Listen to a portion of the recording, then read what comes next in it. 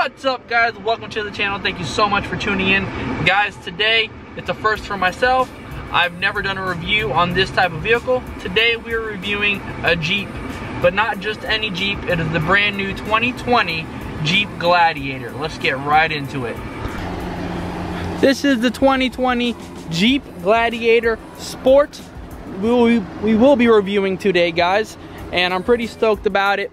This is basically a Jeep. I mean, a Jeep, full Jeep and full truck. Now, what does that mean? Well, basically, it's what it is. It has a towing capacity just like a pickup truck. It's got over 7,000, it can tow over 7,000 pounds, and it's got a payload of 1,500, meaning it can store over 1,500 pounds into the bed. Just like a Jeep, you can take off the hood, off the roof of the car, all these things, and throw them into the back of the truck and go for a ride. Take the doors off if you want. You can do it all. It's a Jeep through and through, which I absolutely love. Let's get right into this bad boy. You guys have seen plenty of Jeeps, but let's talk more about it when we get inside, because it is hot in Florida right now. Kind of a sneak peek real quick we will be looking at these in the near future. These beauties just came in. So if you guys, the new wide body scat packs, and if you guys are interested in these, you got an F8 green and a high octane red. If you guys are interested in them, please hit up my buddy John, and also tell them you saw this video from me, so I continue on doing videos and doing reviews. The last video, you guys helped out so much when we did the review on the scat pack and on the 1320, and thanks to you guys, people reached out and they were able to get the sale, and that helped me out because now they're willing to do more reviews with me. So let's get right back into this beauty. Holy cow, it is hot out there. We are inside the car, the cabin of the Jeep. Now, like I said, this is the Sport, so therefore it's the bottom trim of the Jeep packages. There's about 4 different trims. You have a Sport S, then you have a, I forgot the other one, the third one, and the fourth one is obviously the Rubicon. The Rubicon is a $20,000 price jump. This one in particular is around $43,000. Let me see, $46,000.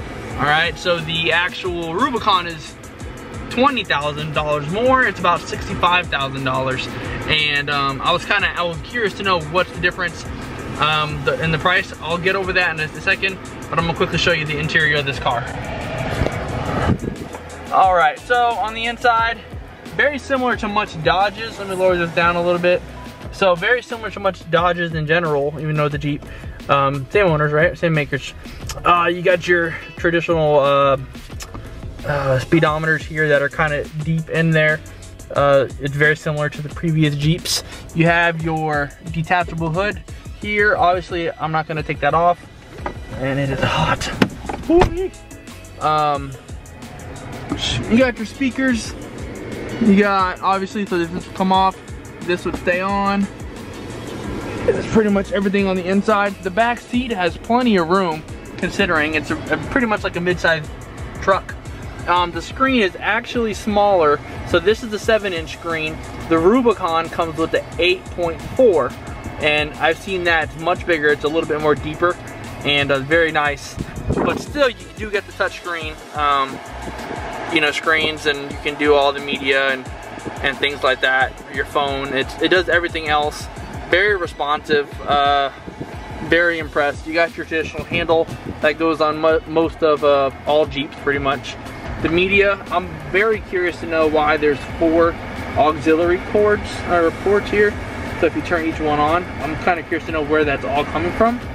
You got your 12-volt battery. Oh, sorry, 12-volt battery. Then you have your pretty much your knob for your different terrain stuff. Another aux. You got your USB, and you got a micro SD. Sorry that I'm over here changing it. Your windows are up here compared to your normal Dodge stuff. They're usually on the doors, but since the doors come off, everything's up front here. You have your, your traction control off, on. This does have the trail. I think it's called trail. Let me see. What is that mode called? It's like trail rated. So I mean, it can go off-road with no problems at all. which is pretty neat. All right. Actually, I love is the actual headroom up here. If you think about it, look how much headroom it is up there. This looks, by looking at this right here, it looks like it's in your way. It's gonna be a tight squeeze, but realistically it's not. You have a lot of headroom up here. Not to mention, once you take the actual hood off, the roof off, you're gonna be have plenty of room. Real quick, wanted to point out how much room I have. Now I was in the front seat, had plenty of room. I actually moved the chair back. So this is my legs room right now. Not the most of room, but keep in mind, I am 6 feet and that front seat up there is pretty far back. This is pretty standard and this is pretty roomy. You got your vents in the back here, really nice. You can control the back windows from here. See? That's pretty neat, nothing new. Got your cup holders on the bottom. It is very cool. This thing is like a Swiss Army knife. It's just got everything you need, even though you may not even need most of this stuff. But I really do like this car. I would love to have one myself. Pretty fun for the family to go have fun in, go off-roading. But at the same time, if you got to clean up a little bit and take some stuff to the dump, you're totally for it. All right, let's get back into the front and let's go for a drive. All right, hopefully this thing doesn't move around too much. There we go. I want to make sure it's nice and tight for us. As you can see, it's hot. Now this color of this Jeep is not your traditional black. Hear me out. It's actually the it's called the HAB edition. So basically the black it draws in the sun, so it's hot as balls. It is super hot in this truck. That's not really the name of the color. It's just traditional black. And yeah, let's move this car up a little bit. Very roomy. Like I said, you saw me in the back. It was very roomy, a little bit on the snug side actually. Passenger side had a lot more room. That was because this driver's seat was backed up all the way.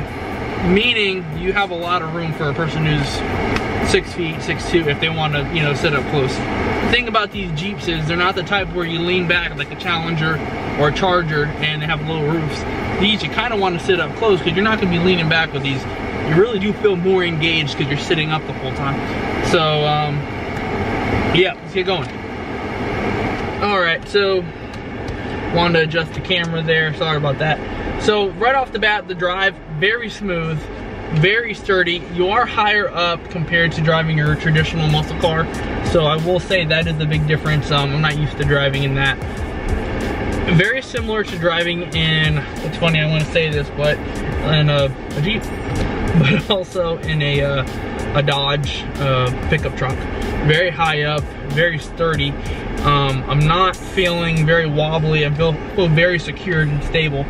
Now, if you guys are interested in the Rubicon or if you're interested in different models, they do have more of these and they are going pretty fast because people are in high demand of these vehicles. Now, if you can see, I just hit a nice little like bump in the road type thing and it felt like nothing, which is really neat about this truck. I really do like it. And it's pretty cool saying truck, even though it's a Jeep. All right, hold on, my door was open, didn't even notice. All right, so like I said, don't even notice you're really in a truck or in a Jeep. Pretty neat. Very smooth drive, very smooth drive. I'm very impressed with that. As stated before, the actual tow load is over 7,000 pounds. I think it's like 7,125. And then the what payload is 1,600. So you can, that's a pretty a nice amount of weight there that you can tow around. That's pretty much like a small boat. And yeah, it's very impressive. Now there's different models. So you have obviously the Sport S, and I don't know that third one, I'm sorry. Then the fourth one is the Rubicon. Does that justify the price, or the $20,000 price jump between the two? I was very curious to know why. So apparently there's like a rear lock suspension or differential on the back that you can adjust. Basically the suspension is adjustable, and on the Rubicon you can actually just pretty much go rock climbing if you wanted to. With these, Not so much with the Sport. It's your traditional suspension, not adjusting in any way. Another thing is, that's a cool feature with all of these Jeeps, with the Gladiators, is Dodge has confirmed that you can take the Hellcat the Hellcat crate engine and drop it right into these Jeeps. So normally people buy Jeeps in general in the past, and still do, they buy older Jeeps and they drop V8 engines in them, or some they drop 6-cylinder, they take out the 4-cylinder engine and put in these 8 V8s, whatever. Well, Dodge has confirmed you can take a Hell crate engine and drop it in. I'm talking about this little behind Jeep, or aka truck Jeep, can have over 700 horsepower. That is a lot of power in this little truck, which is really neat. So it's plug and play if you're looking into one of these, and you can have some fun. And the neat thing is that you can plug and play into the actual lowest model, which is the Sport, which is really neat. Which is, I don't see anybody buying a V6 Challenger or a V6 Charger and dropping a Hell crate into it. But it's very common amongst the Jeep crowd, because you guys do like to drop bigger engines into your Jeep. I'm not an expert when it comes to Jeeps, but I do know a lot of people who actually do Jeep modding and do the rock climbing, so I kind of see what they do and the kind of toys they build, and it's very impressive, that Jeep community. That's the reason why Jeeps hold their value so much, is because of the personal value and the, that they hold for them. So you can get a 98 Jeep for like, I don't know, maybe $8,000, which is very, it's a pretty high price for what, 20-year-old car. Anyways, it's back to the performance here. Great vehicle. I'm loving the look of it. I love the feel of it. I really do. I wish I could kind of give you more words, but the car is so smooth. It glides. It really is. Coming from a Jeep, normally I've been in Jeeps, other ones, they're very sturdy, and you felt like very rugged, and it just seems like this is just cruising, and I'm floating on this road here. Right now I'm on normal roads. I'm pretty sure I can go off-road. I'm not going to. This is obviously the dealership's car. I do not want to do that, but as far as comfortable, it's great. This is the cloth seat package, so it doesn't have any leather in it or anything like that. You can get leather on it, but it's very nice. All right, so quickly, I'm not going off-road, but I am sort of, because I gotta make a U-turn. So this is me driving around in it. I'm driving down a bumpy road here. It's nothing. It's very smooth, very sturdy. 1 second. All right, so I was just trying to understand the levers here. I'm not, like I said, I'm not a Jeep expert. There is levers on the side here that obviously lift you up and lift you down on your seat. Gives you a nice feel. If you keep on pulling up, your seatbelt's gonna get tighter. If you keep on pushing down, it's gonna bring you down lower. You can probably see me going down just a slight bit, which is pretty nice. Right now I'm at the bottom, and that's pretty neat. So, man, the thing I like about this Jeep, guys, is that I really just want to go off-road and do some cool things with it. It gives you that fire inside to just go do something. Versus, you're in a muscle car, you're not going to do that, right? Or any pickup truck. I've been in pickup trucks before. F-150s and the Dodge Rams, they're very big. And when you get in there, you're like moving around. This just feels like it hugs the dirt. Like, it feels more comfortable in the dirt than it does on the road. But at the same time, the road is very smooth. So it's very adaptable to its environment, which is really neat. Watch this. So I'm going right over, and there you go, like nothing.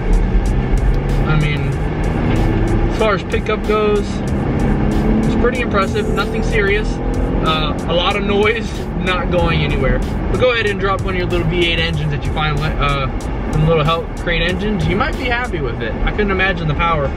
You're probably gonna have to replace your drivetrain, but your drive shaft, I'm sorry. But other than that, I mean, this thing is great. It is hot right now in Florida. It's like 95. So this car attracts heat because of the color. There is, I believe there's, I think 4 on the lot right now. There's the white one, a black one, 2 black ones, and I think 3 blacks and a white. So 2 of them I think are Rubicons and the rest of them are sports. So that's that. If you're interested in the actual wide body scat packs that just came in, they literally have tape on them. They're still in what's the mode? It's called like a dealer mode, pretty much, where you're not allowed to drive them. You can just like park them and that's pretty much it. We're going to be doing a review on that one very soon, but if you're interested, they are available. If you're interested in buying them, they will quickly roll them things out to you. No problem, no questions asked. They have an F8 green and a high octane red. So you got 2 of them on the lot. Actually, they got 3. They have a Destroyer gray. It was actually, the story behind that was a gentleman bought it, very interested in it, bought it, and then he traded in his truck for it, got the Destroyer gray scat pack, and then he needed a truck again and brought it back within a month. And so it's got a little bit on the not higher mileage. It's probably got like not even less than 1,000 miles on it, probably like 500 or 600 miles on it. They don't want to add any more miles. So if that was the one we're supposed to do a review on today. We're supposed to do a double header today with the Jeep and that one. But the problem was the dealership doesn't want to put any more miles on it because they want to sell it. Not many people are going to want a used car so early, especially being so brand new. So but the F8 green and the high octane red, we will be doing a review on one of those 2 very soon. So if you're interested in them, let them know that you saw it on my video, because that right there brings in you know, they like that. They like to know that, you know, that I'm reviewing these, that I'm hooking you guys up, you know what I mean? And they were very appreciative the last times.